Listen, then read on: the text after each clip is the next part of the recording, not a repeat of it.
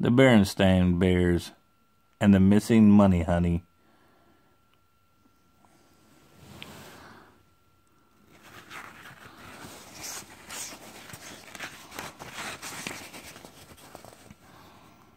Papa's blackberry honey is not in a jar.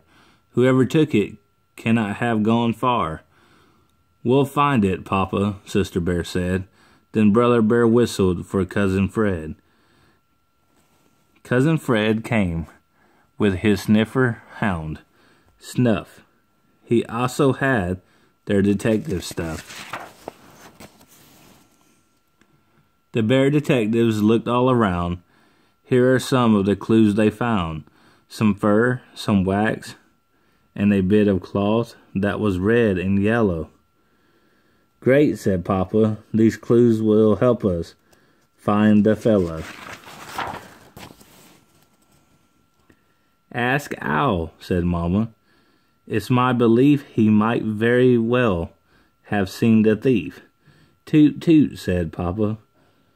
What can he say? Why, that sleepy old owl sleeps all day.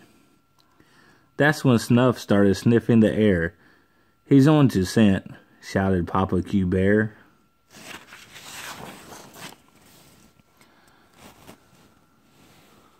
Snuff smelled blackberries when he sniffed at the scent.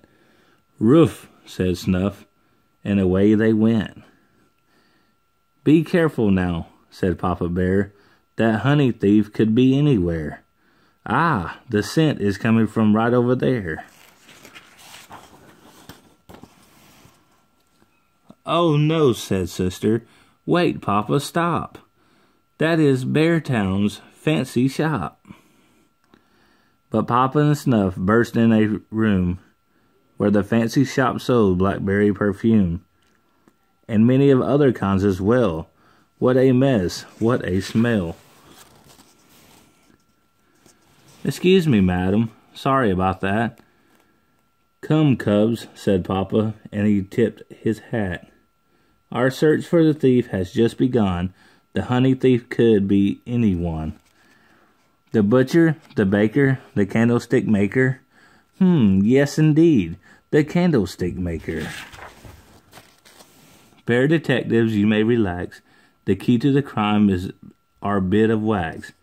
Then Papa and Snuff dashed into the store, right past a gone fishing sign on the front door. There's no one here, said Cousin Fred, but another big mess to clean up instead.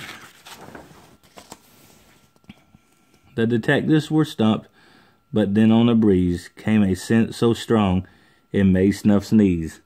Look at that shirt. It's red and yellow, just like the clue from the robber fella. But Papa, said Brother, that's not the shirt of he. The clothes on that line are the clothes of a she. Son, it wouldn't matter if it were my own mother. A thief's a thief, said Papa to Brother. Then the crook of a cane came out from a wall. It tripped Papa up, it made Papa fall. I've something to tell you, Papa, said Brother. This is Grizzly Grange's place. She is your own mother. Again no honey, in spite of a clue. Snuff had sniffed Gran's blackberry stew. So they headed home, tired and sad, and 3 bear detectives, Snuff and Dad. But wait, he snuffed once more, picked up a scent, up the front steps, on the treehouse he went. Up to the bedroom where Ma and Pa slept, and to the drawer where Pa's things were kept. What is it? Cried Fred. What is it, old fella? Snuff held up something that was red and yellow. Said Fred. How strange, how funny. The pajama top smells like blueberry honey.